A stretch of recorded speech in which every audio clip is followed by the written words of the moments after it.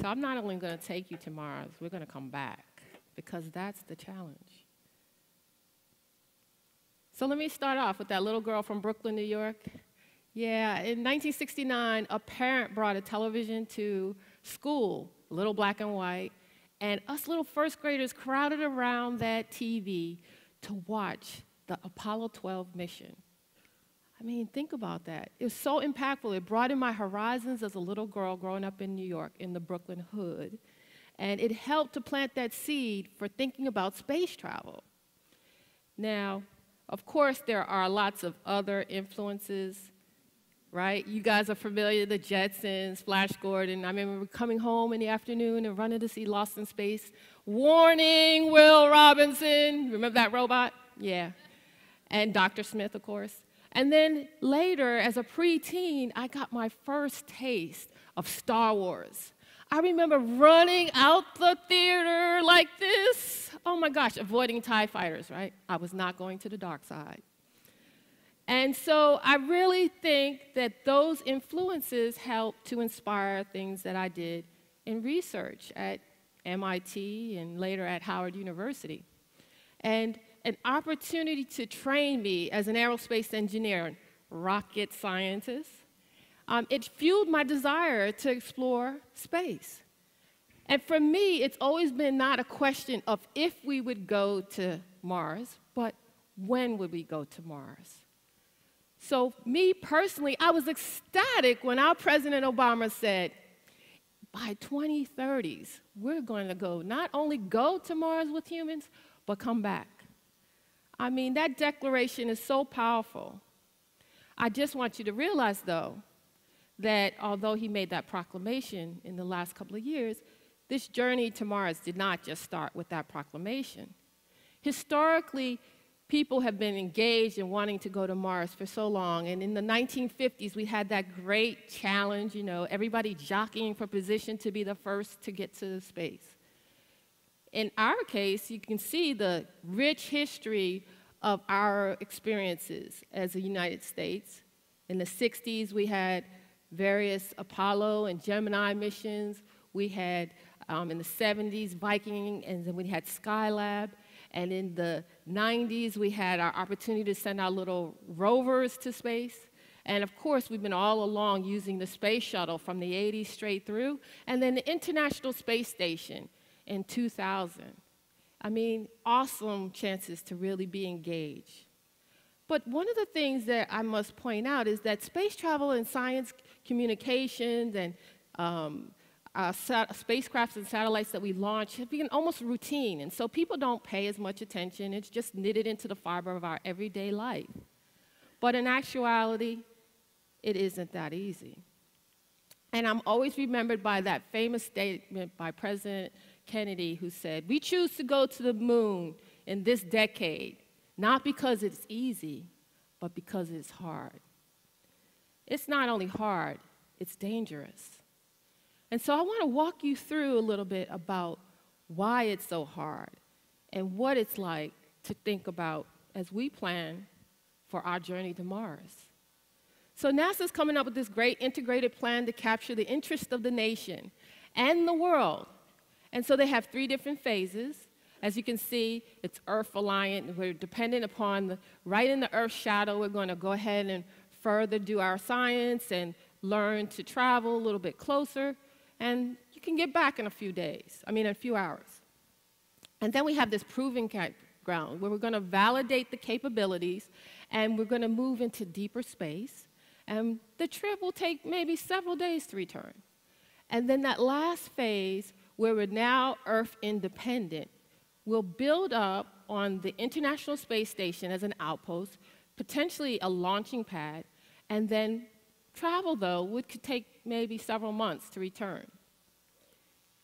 We've been doing some of these capabilities and preparing for missions back to the moon and to Mars. As you can see in Apollo, not much resolution. Well, instruments like the Lola instrument, which I worked on, actually is now able to create mapping in such detail, higher resolution, down to 3 centimeters, that we actually know where we're going to land with a lot of confidence. These laser LiDAR systems are fairly robust, and we're using this kind of technology and science on a regular basis. Then we need to go back to some of the things that we've been doing in the past of using rovers. And we're going to be dependent upon rovers in many ways. One, because of safety. It's always safer to send a rover. But we also want to be able to use these autonomous robots to actually build upon the capabilities, use them for science, astronaut assistance, which will be a little bit different than we've done in the past, and potentially manufacturing. These missions, the Robotic Precursor Initiative, is so important. Just like in the Apollo days where we used Ranger and Surveyor, we were actually able to collect science on the surface of the moon to assist us for the Apollo missions, stuff that we could only do right there on the surface. Well, similarly, we'll be doing that with our Robotic Precursor Initiative in the 2020s to get the science and things and details that we need on the surface of Mars. These missions are going to prove to be so critical in our future, as well as the President's vision of getting humans to Mars in the 2030s. So let's consider, if I want to travel to Mars, really, how long does that take? So if you get the shortest distance between the two planets, that happens about every 26 months, it actually is about a 9-month trip. Well, you need to stay for a little while, because if you want to catch that short trip back, it comes about 3 to 4 months later. So 9, 9, 3, 21 months to get to Mars and back in a fair amount of time. Then, if you look at our particular current technology, you really aren't going to get there much faster. I mean, it's just the state of the way it is. But I want to dig a little bit deeper. So how are we going to get there, and what are those challenges for the Space Launch System and our future crew vehicle, Orion? You're going to have to pack for 2 years. What does that mean? Look, I'm not just talking about going to San Francisco, right? You've got to take water, food. You've got to take medical supplies. You've got to be prepared for just about anything, and you're going to need some science instruments, maybe some manufacturing and engineering tools. Then you also need to think about radiation shielding, because you use dense materials and it's pretty heavy. So all in all, if we consider a 6-man crew, you're talking about 3 million pounds of supplies. I said that right, you heard that, 3 million pounds of supplies for a 2-year trip. Well, if you look there, you can see the shuttle only averaged about 54,000 pounds of launch capability. And to achieve that, to get 60 million, you know, this 3 million pounds, it's going to take us about 60 trips.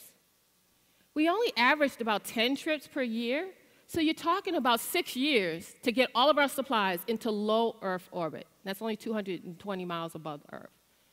So once you do that, I think it's going to be a little stale by the time we get back up there, right? So what we could do is actually build a better launch system, but we're probably not going to be able to do it in one trip. So we're still going to have a capability to build in space, build in orbit. Okay, so we get there. Well, to get out to Mars, we're still going to need a lot of fuel. Okay, so how much fuel am I talking about?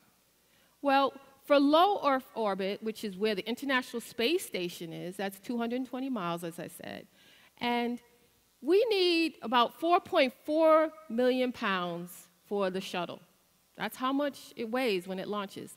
3 million pounds of that, believe it or not, is fuel. Yep, 3 million pounds.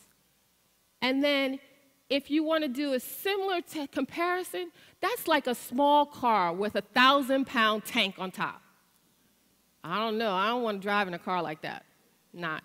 But that's the way it is for the space shuttle. Now, if you want to travel to the moon, we actually use a larger vehicle called the Saturn V. And it has capabilities to travel to the moon. And it needs, you know, it'll carry about 100,000 pounds of payload to the moon. Now, the thing about it is it requires 6.5 million pounds when it takes off, and 6 million pounds of that is fuel. 90%, can you imagine? Well, yeah, that's a big deal. Fuel costs money, It also weighs a lot, but that's what it's going to take. And guess what? We realize that we don't really have the capabilities to really get us to Mars with humans in that duration, so we're going to need something else. And so the plan is actually the new vehicle called the Space Launch System, and it will actually first take us to the moon, we'll prove it out, and then we'll take us to Mars. We also are developing a future crew vehicle called the Orion. And this Orion, believe it or not, is just a little bit larger than Apollo's missions because we need some more space for a longer flight, right? I wouldn't want to be all cramped up like this. So we've been able to test it, and it's just done its first major launch capabilities where it was launched, orbited around the Earth twice, and then splashed back down.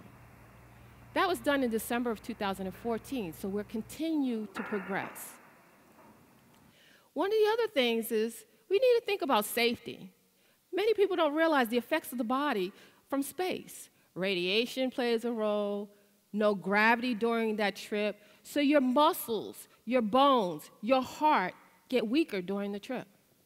You might get there and not even be able to stand in that gravitational environment again. So we have to worry about those concerns. And then, as you think about radiation, we realize that not only is the radiation bad in space, but it's actually not that great on the Mars surface as well. So, and I want to throw one other thing out there you need to be concerned about safety. The huge dust storms on the Martian surface. Tough, tough. So we continue to use the International Space Station to learn about that and fill those gaps that we have in those particular areas. Then we have this really cool mission called an Asteroid Redirect, and so we're going to grab an asteroid and move it into a different spot. So that's going to prove our capabilities of actually moving large objects and building and doing EVAs. And proving out EVAs, extravehicular activities, is when the astronauts move around. Yeah, I'm throwing out some buzzwords there. But we'll be able to do something that's dangerous but prove it out in a lower airfield. So to do all of this, travel in space is hard and it's dangerous, but we'll need people who dream, who dare, who are committed. We will go to Mars. Think about the International Space Station. It took so many people to achieve this goal. The International Space Station has had someone on it since 2000, and it took a partnership of 17 different countries. I say, hey, bringing in different people with different ideas is a great thing. I believe that when diverse ideas collide, they spark innovation to solve hard problems like getting to Mars. Many times the astronauts have looked back at the Earth and they've said, they see no boundaries, they see no borders, they see no walls. I want you to reach inside yourself and remove those boundaries. I want you to think about how to embrace the differences and the capabilities of each and every other person around you. If you look at this picture of the Star Trek crew, notice the diversity. That was Gene Roddenberry's vision of diversity. If we want people to move forward now and in the future, like our children, we've got to embrace diversity. I'm going to leave you with this thought. My favorite saying is shoot for the moon or Mars, and even if you miss, you'll still be among the stars. I always say peace. I believe in peace. Positive energy activates continuous elevation. But I'm going to throw this in there too for our Trekkies in the audience. Live long and prosper. Thank you for having me today.